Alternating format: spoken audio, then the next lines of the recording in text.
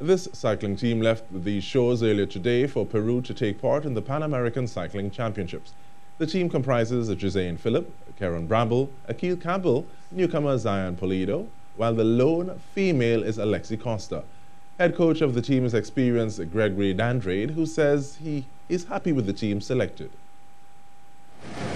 The best team we have right now, Zion Polido, a newcomer, yes, but he's very effective, and I hope we do good. Trinidad and Tobago are the defending championships in the team sprint, and the coach is confident they can repeat that accomplishment. Yes, I'm confident. The team is very strong. Because of the COVID, everybody, I think, will be somewhere or the other behind, but we are confident.